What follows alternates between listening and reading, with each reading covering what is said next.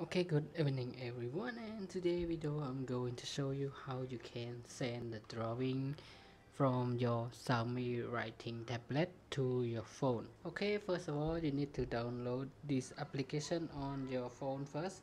It's called Jot, J-O-T, and after you already install it, just open the file, and here is all the drawing I transfer to my phone.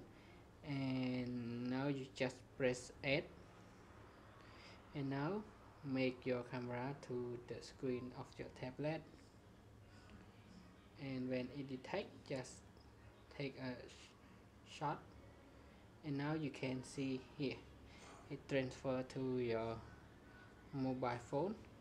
You can see more detail here, and when this not detect not attached to each other, and you can see it's the same then to phone. And you can also make crop of the picture here, and if you like it, just press save, then back. Now you can see the drawing is here. You can also edit it and draw on more on it.